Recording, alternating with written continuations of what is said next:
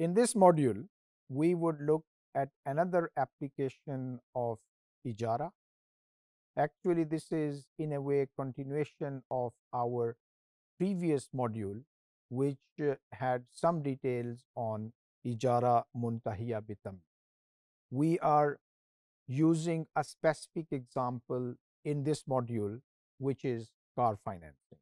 So, there is a customer who is looking for a car. We say that the customer would like to buy a car. लेकिन lease financing में car फौरन customer नहीं खरीद लेता. जब भी किसी ने लीजिंग के ऊपर कार बैंक के ज़रिए से ली हो, तो as you know technically the customer is not the owner of the car until the lease period has ended. So, customer is looking for a car, it goes to a bank, and bank decides to offer the customer an ijara based car financing product.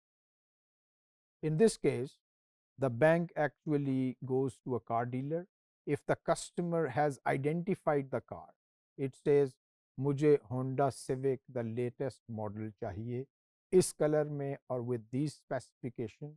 The bank, after accepting the application of the customer, would approach the Honda car dealer and would buy the car. Once the car has been bought by the bank from the vendor, this would then be leased to the customer for a certain time period. Pakistan में 3 साल की के लिए भी lease होती है, 5 साल के लिए भी होती है, and in some cases it might go beyond 5 years as well, maybe 7 years. So once that 7-year period finishes, at the end of that period, if the customer has fulfilled all the obligations pursuant to the lease agreement or ijara agreement, the bank would transfer the ownership of the car to the customer at that point in time. So, important thing is keep on making monthly payments until the end of the lease period or ijara period. So, in case of car ijara, monthly payments are important, and they are determined in such a way that the bank charges for the price of the car, rental, and any depreciation in the value of the car. This depreciation is important while determining the monthly rental in case there is a default and the bank has to sell the car to someone else. The customer is required to hold on an insurance policy over the car. This is strictly speaking responsibility of the bank because the bank is the legal owner of the car. However, for the purpose of ease, the customer is required to buy the insurance, and in this monthly payment, this is reflected by way of an adjustment.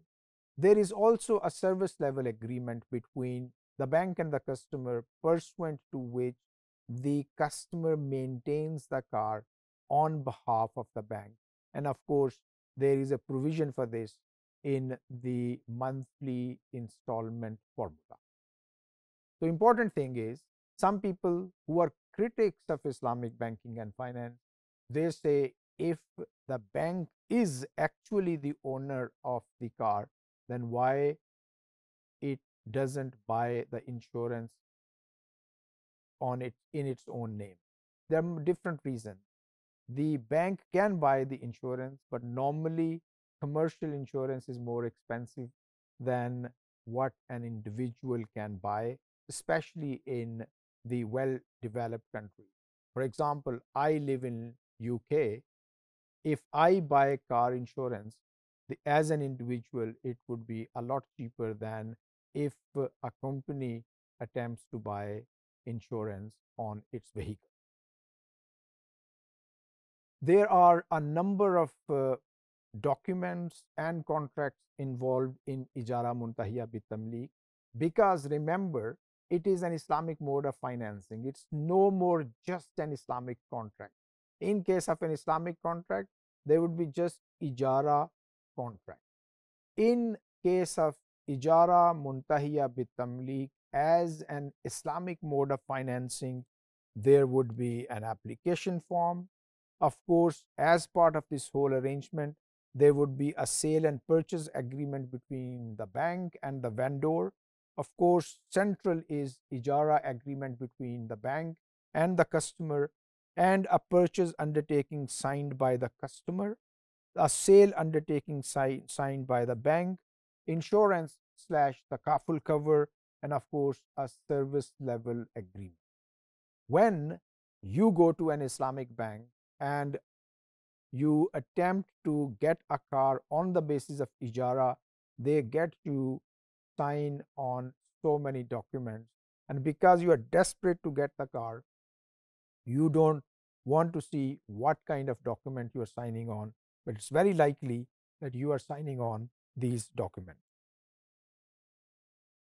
Now, determination of the monthly payment.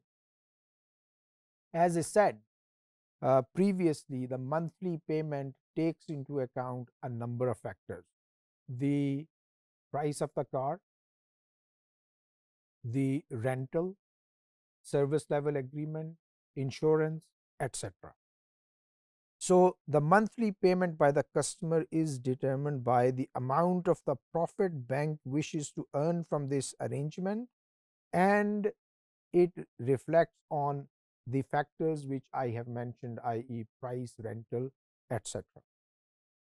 Now, the price, rental, service level agreement, insurance, takaful, they are not necessarily disclosed by the bank to the customer while determining the monthly installment amount.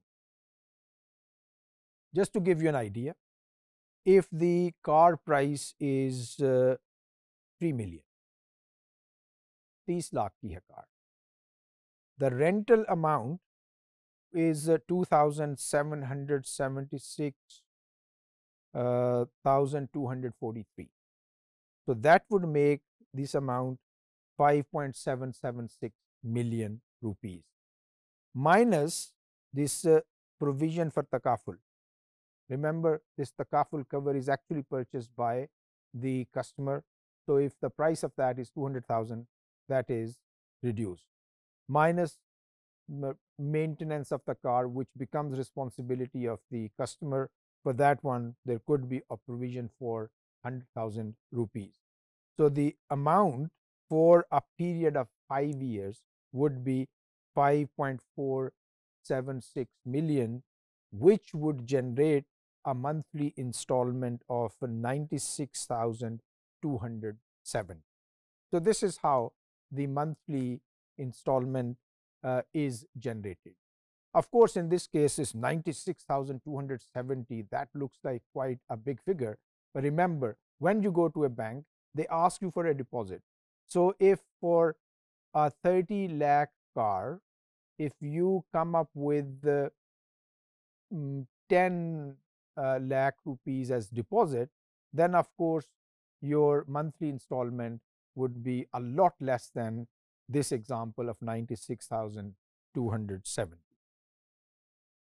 And if that is the case, the bank actually gets a rate of return of 12.79% on an annual basis. This is a very simple or simplified example of determination of the monthly installment. It is not as simple in practice. In fact, ijara has got the flexibility of changing the rental over the period of the lease contract. It's not like a fixed rate product like murabaha, car murabaha, or murabaha based car financing. Rather, in case of ijara, there is a provision of changing the rental, and hence monthly installment over a period of a quarter or after one quarter. On a quarterly basis, there is a possibility of revising the rental. However, in case of Pakistan, the most popular car ijara product is the one which offers the fixed monthly installment over the duration of the financing period. In some other countries, this is not a preferred choice. For example, if it is expected that in future the interest rate in the market would be going down, then a lot of shrewd, clever customers would like to go for a variable rate car ijara, because with the decrease in the interest rate in the market, it is expected that the rental rate charged by Islamic banks in that market would go down as well. If, on the contrary, the expectation about the interest rate in future is that it's going to increase, then a lot of people would rather prefer to go for a fixed amount, fixed return car ijara.